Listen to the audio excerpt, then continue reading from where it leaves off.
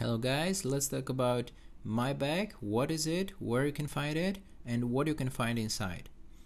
So you can find my bag button on homepage, or you can go to profile, my bag, and here you can find ball adjustment slide bar, where you can choose between first grade range ball, second grade range ball, third grade range ball, and premium ball.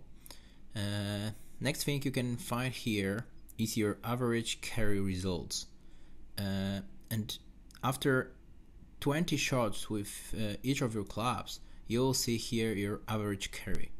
If you're not agree with that, in your opinion it is too long or too short, you can always add or subtract some percents to make it more real.